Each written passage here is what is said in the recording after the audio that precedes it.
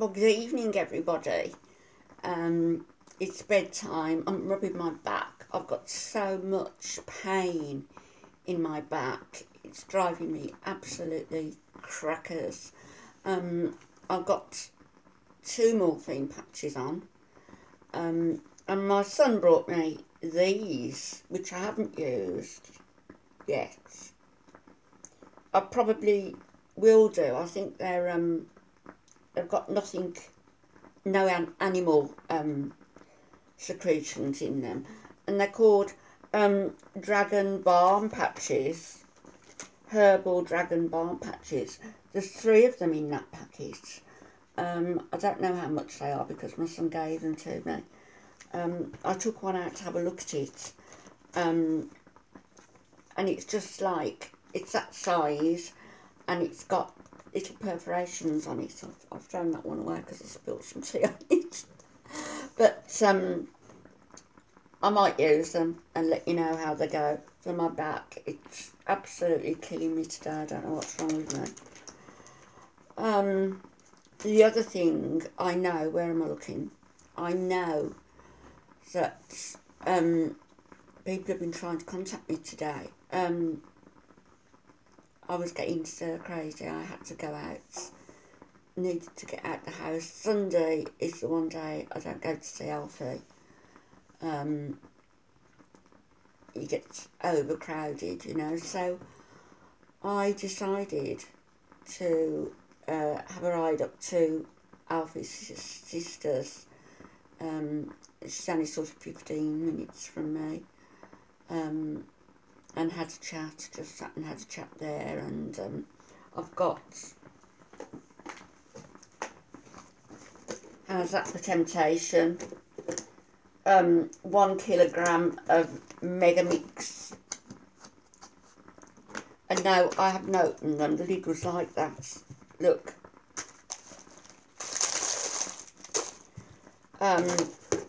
They'll be going for Alfie, not the whole box. I shall take them in little containers, a few at a time, otherwise they'll be depleted very quickly. So that was nice of her to send them. So there's them. There's my patches. There's this drink,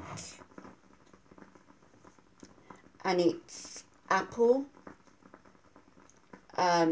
rhubarb and beetroot, and it's lovely.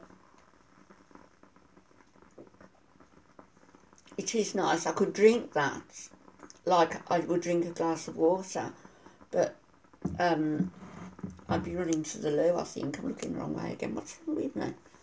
I'd be running to the loo again, so all night. So I won't have more than a glass of that. What I wanted to say also is I saw today that the protest has been organised against animal testing at Nottingham University. Now, I used to go to Nottingham regularly to listen to the jazz, etc. So I would be inclined to go to that if I felt okay. And it's on the 27th of February. Oh, I haven't written the time down, but I think it's 5 o'clock until 7 o'clock, something like that. So that's Nottingham University in the UK, against animal testing, 27th of February, and I think it starts at 5 o'clock, but you'll need to check the times. Also, I went to Luxembourg a few years ago to an animal rights conference, and it was fantastic. The people I met there and friends that I met up with, Dr. Steve Best and who I'd had a lot to do with email-wise and Facebook-wise and etc. But he was there and he was one of the speakers, and it was fabulous. There was workshops, speakers from all over the world, and well worth going to. The Animal Rights Conference, International Animal Rights Conference, IARC, but it's got the same name as the Research for Cancer, International Animal Research for Cancer. Maybe they need to change their title. But anyway, the Animal Rights Conference is going to be in September, the 5th to the 8th of September. Of course, it's going to be touching on all sorts of subjects to do with the animals, and particularly my hatred and loathing of vivisection and animal experimentation.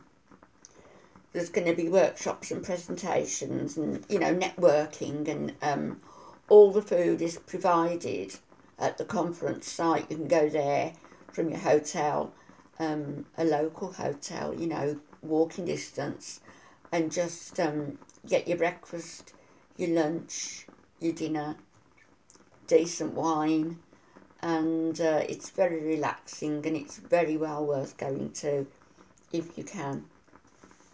So that's the Animal Rights, IARC, International Animal Rights Conference, on the 5th to the 8th of September. You'll need to get all the paraphernalia and locate which hotel you stay in. I can't remember the one I stayed in. It was basic, but it was fine. It was okay. Now, those of you who aren't aware of it, this isn't all about vivisection, by the way. It's about anything. It's about the beagles who were liberated from that place in Italy. A couple of the beagles were there. They were actually liberated. They were going to be experimented on, but that was spoiled. It isn't going to be all about vivisection, but vivisection is something that hurts me deeply, and I'm going to read you this. I would normally say, but this probably says it better than I ever could. Vivisection is the practice of animal experimentation. This can include administration of drugs, infecting with diseases, poisoning for toxicity testing, brain damaging, maiming, blinding, and other painful, invasive procedures. It can and often does include protocols that cause severe suffering, such as long-term isolation, full body restraints, electric shocks, withholding of food and water, or repeatedly breeding and separating infants from their mothers. Vivisection is a global travesty. When, from the 18th century or even before, the same procedures, the same testing,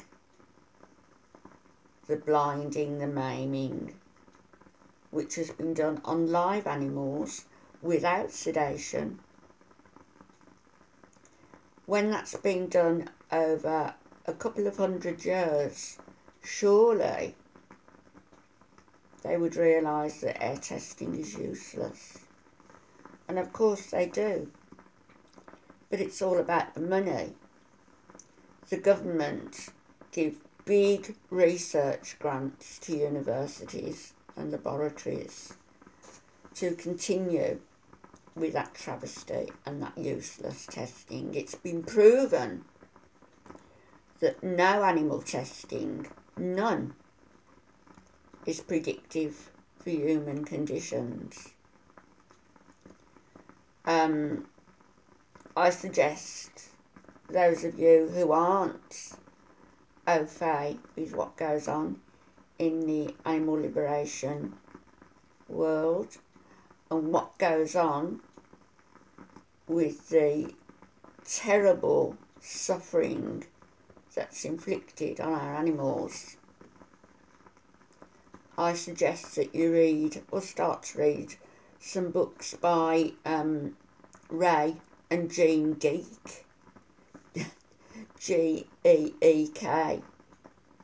Both Ray and Jean used to be vivisectionists,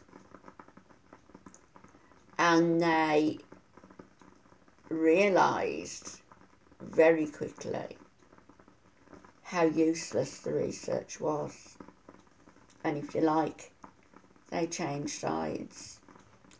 And many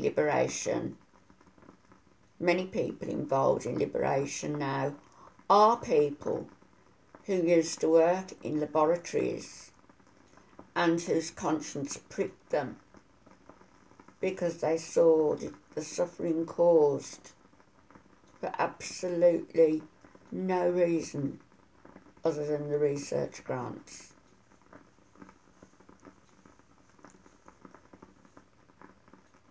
I'll give you just one little example. The polio vaccine. That vaccine was tested, widely tested, on animals.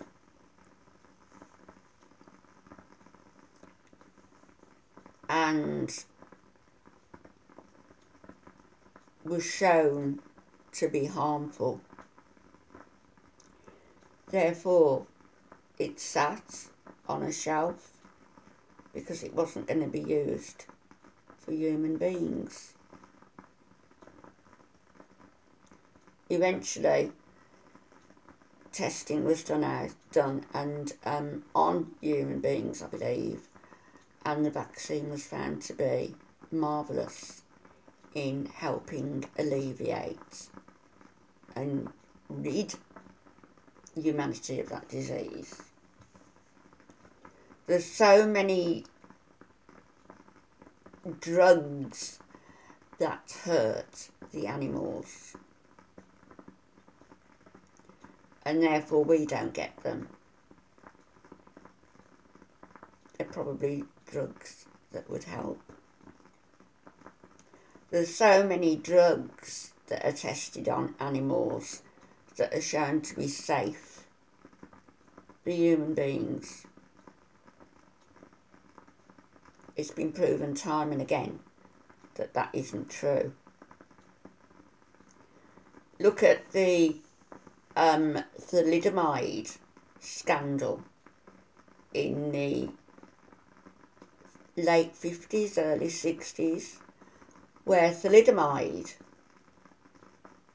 was told to the public that it was perfectly safe for pregnant women to help alleviate the symptoms of morning sickness. So thalidomide was widely prescribed. Thank the Lord it was off the shelf before I started my family with Alfie. The women who took thalidomide had children, I don't like the word deformed, they had children who were physically challenged, without fingers, without arms, without legs in some instances. A lot of them very, very bright, but with all these physical restraints. That drug, the scientists were adamant was safe. Clearly proven that it was not. So animal testing is not predictive in human beings, not ever. It's all done for the money for the research grants. It's a complete and utter disgrace. It's a stain on the soul, the collective soul of humanity. If anybody in the UK can get to the Nottingham conference, that would be great. 27th of February, 5 till 7. I may go, I'll see. If not, there'll be other protests. I don't have the details to hand at the moment, but anybody interested in going and maybe coming to Birmingham would be very welcome to come here. If necessary, you know, I can put 1 or 2 people up, and we'll go from there. And then, as I say, the conference in Luxembourg on the, what did I say, September the 5th to the 8th. So I would suggest going on the 4th. When I went, I actually went on the day the conference started, and with the travelling, the plane and the problems at the airport, I didn't get there till dinner time, evening meal time. So I missed that day really. So I would suggest going the day before, going on the 4th of September. It ends on the 8th. So I would plan, if I were going, to go on the 4th and come back on the 9th. Thereby all the presentations and the workshops and everything will be over and done with. And it's a good place, a brilliant place to network with other animal liberation people. So if you're not involved and you would like to be involved, do it. You know, join some groups, think about what particular area you would like to focus on, if there is a particular area you'd like to focus on.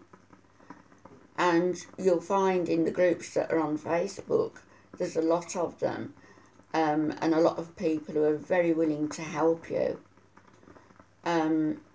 You know, even, it doesn't have to be climbing the fences or anything such as that, but it can be fostering dogs or cats or even smaller animals. It can be just listening and educating yourself properly and spreading the word. I know when I first started my Facebook, YouTube videos, there was I can't remember exactly what it was now, but there was something going on, and it was to do with vivisection, and it was very upsetting. And I thought, you know, it needs to get out. People need to see this. So, in the description, I think, of my video, or it might have been the first comment and pinned, I put a link to a certain animal that was being experimented on and all the details. And I did forewarn people and say what the video was about. Obviously, they know that. And I did say that this link, if you are sensitive, then you may be upset, and I suggest you don't click on it. And a gentleman did click on it, and he contacted me, and said, I'm sorry, I've got to unfriend you. And I said, well, you know, can I ask why? Why, and why you would click on a link when I'd already said it could be disturbing. And he said, I just don't want to see things like that. I'm all for helping animals and donating to shelters, etc. But I don't want to see that. I can understand that people don't want to see certain things. I understand perfectly. Don't click on it. But I also say that closing one's eyes to the horrors that are going on, it's like a holocaust for the animals. And closing one's eyes to that fact doesn't really help anyone and doesn't make it go away. I'm not saying we're all the same. I'm not criticising for anybody who can't watch videos or read about the horrors. Do what you can do. And if you can't do that, that's fine. But do what you can do. And please don't criticise others who are trying to get the message out there. So, pyjamas, no makeup, I've had my shower. This is me au natural. Criticise. And the ones who are criticising me, how silly. One said, I only make videos because I want the money, because I want to be monetised. I'm not monetised. I could be, but I'm not. What? It was never in my intention to become monetised. It was to share Alfie and my journey, and also what I'm doing now to spread the word. I want my channel to be sharing what's going on with Alf, who's doing well at the moment, and sharing how I cope, which is very difficult at times, I can tell you. Sharing a little about my family, not so much that they be annoyed, of course, because they're very private people.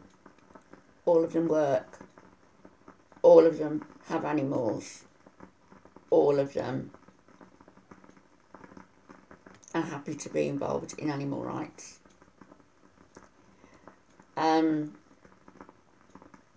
So that's what my channel is about. I'm actually sick of people saying it's for the money. I'm not monetised. No intention of becoming monetised, but I will say that maybe if I get to 1,500 subscribers, I will become monetised. And then that money will go to help towards my going to these conferences, which is very costly, and to donate towards the groups that are actually actively doing something about how the animals are treated. So that's where my money would go if I was monetised, but I'm not at the moment, with no real intention to be. And I saw that a person said that I'm telling people to go after a certain woman. Don't be so ridiculous. If anything, you lot are coming after me. I don't have aliases. My name isn't Alison, or whatever her name is. You're saying I'm all these people. I've got 2 channels. This one, well, I've got 1 channel, this one, and then there's a channel that my granddaughter set up, really for a granddad, to put stuff that he likes on there. And I've put, because I'd be doing the uploading, etc., so I'd put Alfie's name, but I've put my name alongside. So those are the only channels that I'm involved with. I don't go under false names. I don't trash people and be very brave behind a keyboard when not even giving your own name or the country you come from, but you're saying you're coming after me. I just think if people want my opinion about you, the tampon person and the other Chrissy person, I just think that you're idiots. You have no filter and you have no inner judge to guide you in regard to the proper manner of behaving. So just carry on with your silliness. It doesn't affect me at all.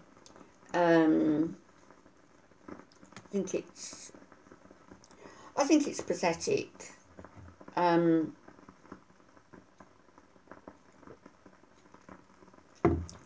But, you know, do what you want to do. Anybody comes knocking on my door, like one of you threatened, they'll be arrested for trespass. Simple as that.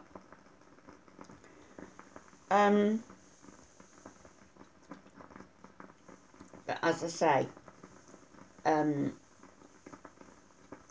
any conferences that anybody's going to, when they're arranged roundabouts where I live, any friends who are interested, please contact me. And if you need somewhere to stay overnight, then you would be welcome to stay here. I don't cook breakfast. You have to make do with coffee and toast and make it yourself. Okay, I didn't mean to go on for this long on the video. I'm sorry. Can you hear my candles? Got my candles going there. The room looks lovely. It smells even better. So I'll be back in the week. I know that what I started to say, tired. What I started to say was, my phone's been ringing while I've been out, I know, and I didn't check any messages. I know my solicitor has been trying to contact me, and there's a telephone conference tomorrow that I've got to be here for, 10 till 1, so that's going to be fun. And I think she's left me a whole load of messages on my phone, so I won't be getting to see Alfie tomorrow, I don't think. I'll just be glad when all this legal business that I'm involved in is completed. There'll be a weight on my shoulders, it really will. Anyhow, I'll be back. Have a wonderful night, everybody. God bless. And please say a little prayer for my poorly back, because I'm really not joking. It is very painful at the moment. Speak to you in the week. Bye-bye.